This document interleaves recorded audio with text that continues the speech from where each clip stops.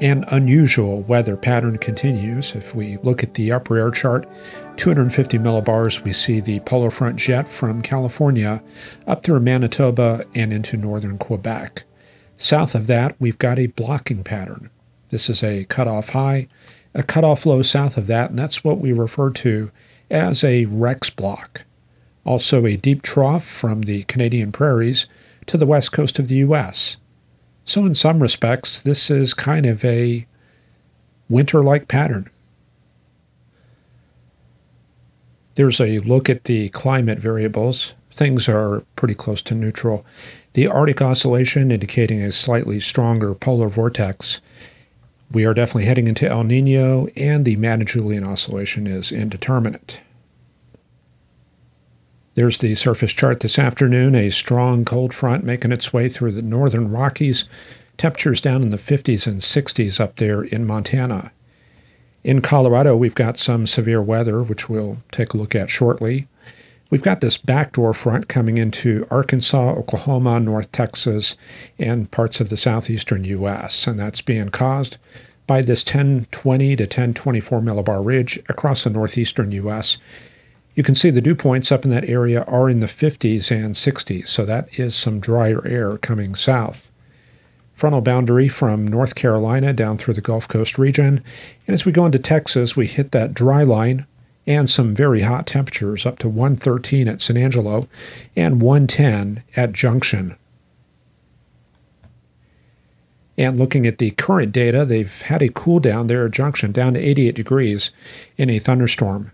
Down to 112 at San Angelo. We have 113 at Del Rio and 113 at Cotulla.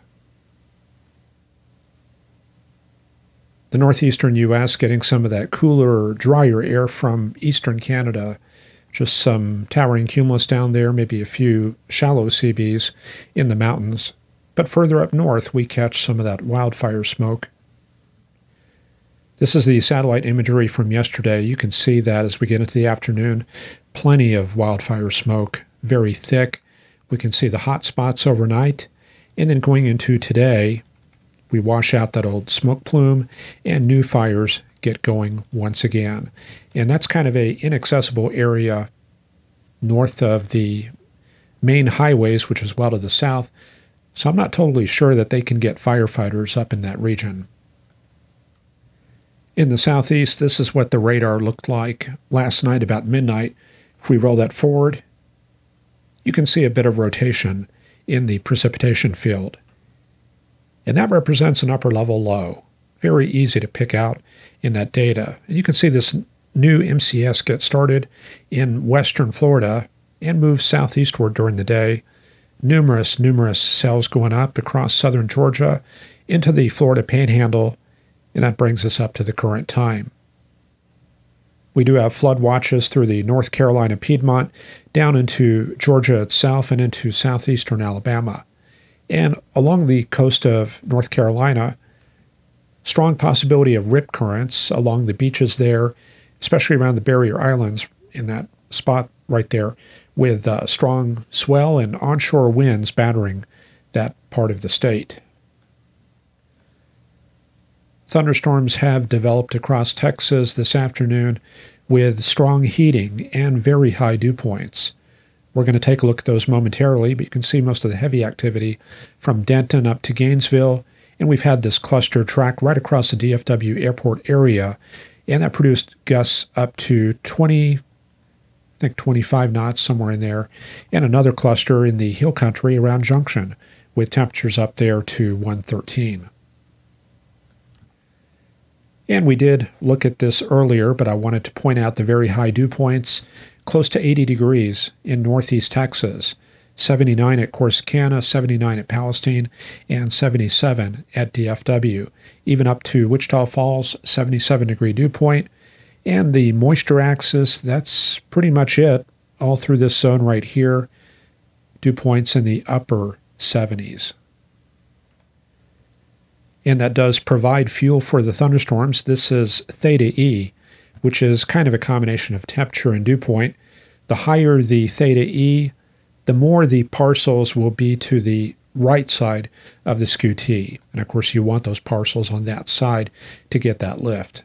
And that paints out the moisture axis right there from Houston up to Fort Worth and into the eastern Texas Panhandle. And yes, it extends into Colorado. And they're looking at a severe weather threat this afternoon. SPC looking at a enhanced risk in northeastern Colorado. They've got a tornado watch in effect from Denver, from Fort Morgan, all the way up into Cheyenne, and up to, looks like just, right around Douglas, Wyoming. And a separate tornado watch box in the eastern Texas Panhandle, up to about Meade and just south of Dodge City. And let's go to that satellite because that's where things are happening.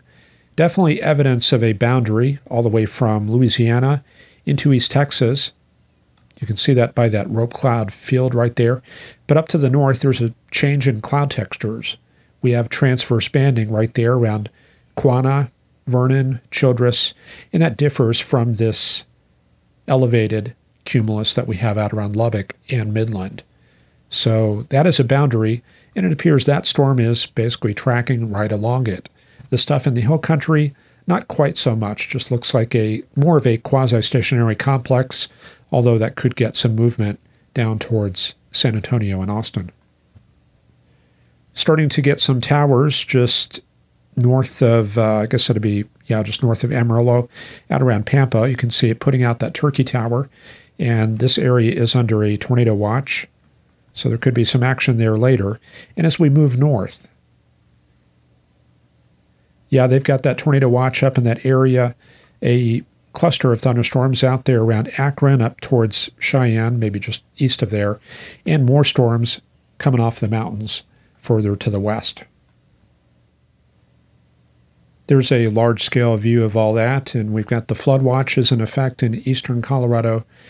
Further east in Kansas, not much going on. The atmosphere has been overturned by a large MCS that moved across the central part of the state earlier this morning. And that's what the surface chart looks like this afternoon. Moisture axis from about Goodland up to Denver. And anywhere along and even just north of there, dew points are in the mid-60s. And that's pretty high for the high plains. They typically don't get dew points much above 60 degrees.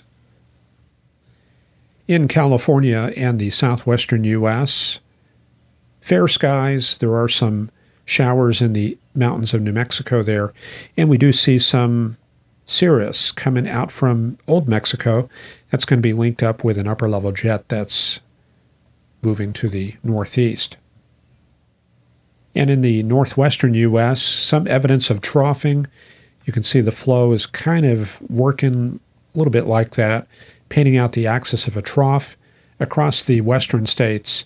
And of course, we've also got that towering cumulus and low-topped cumulonimbus indicating instability from pockets of cold air in the mid and upper levels. And there's the current AWIPS graphic. Again, this is the same type of chart, basically the same system used by the National Weather Service. So this is what the forecasters there are seeing. 500 millibars, that's up at 3 kilometers at about 18,000 feet. And you can see that troughing there in the northwestern U.S. and the colder temperatures down to minus 22, indicated by those red figures. And that's going to be associated with steeper lapse rates out there in Montana, Idaho, and Washington. A frontal system is centered on Wyoming, cold front extending down to about Las Vegas. Temperatures there about, I think that's 89 degrees, contrasting with 103 at Phoenix, and much cooler in the high deserts. Heading up to Alaska, under the influence of North Pacific air, a little bit of onshore flow there, producing rain around Anchorage down to Valdez and Cordova. Another outbreak of cool air affecting the north slope of Alaska. Then shifting east into Canada, northwesterly flow through the Canadian high Arctic, temperatures in the 30s and 40s, which is very close to seasonal normals. An included weather system moving through Labrador, cold air advection sweeping down through Baffin Island and northern Quebec. And then we do see some tropical airs made it all the way into northern Ontario. Temperatures in the 80s, way up there in the taiga regions of Ontario. So let's return to that mid-tropospheric graphic and see what's in store over the next several days. Now, we did point out that this is a Rex block. You can see the high north of a cutoff low, which is typically the opposite of what we would normally see. In offshore, we've got a cutoff low buried within this large mid-latitude trough. And in the middle, a high pressure area. This is part of the subtropical high, the subtropical ridge, and we've got this ridge extending all the way up there into Canada, connecting with that other high in Quebec. So this all here is an area of very warm temperatures in the lower and mid-troposphere. So let's take that forward. As we would expect with the blocking pattern, things are not going to move much in the eastern U.S. We do get some progression of that troughing in the western U.S., another disturbance moving into California for tomorrow. There it goes and heads into Nevada for Friday, and then up into Montana for Saturday. So I guess they're going to get yet more rain in Montana. It's been a very wet spring and early summer. And yeah, by the way, this is the first day of summer. It started about 4 or 5 hours ago. Now, we are in meteorological summer. We've been like that for at least a few weeks, but this is astronomical summer now. So the days are at their longest.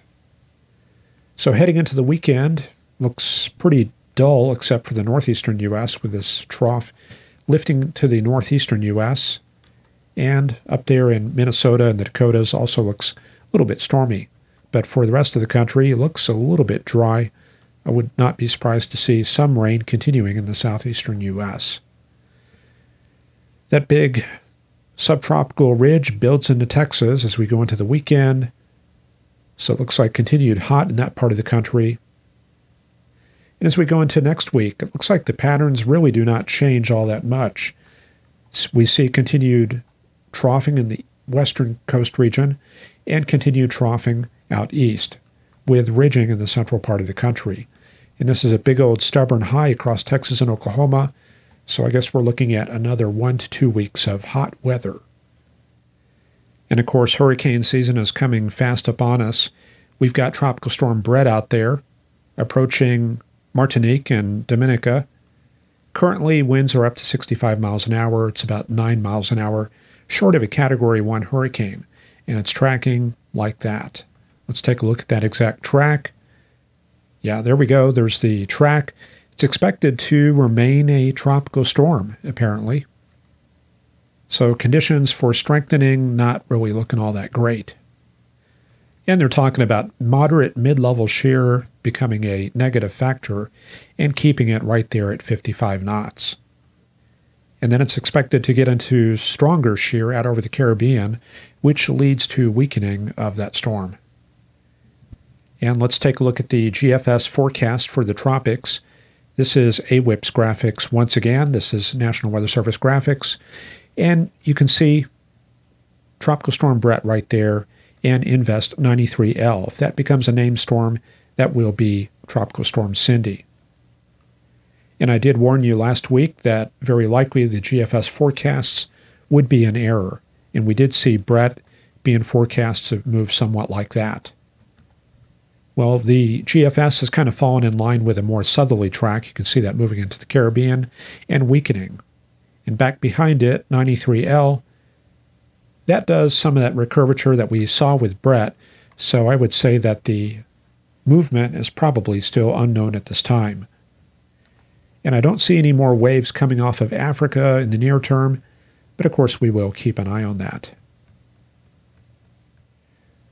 Now we are looking at the possibility for some severe weather in Central Europe for tomorrow.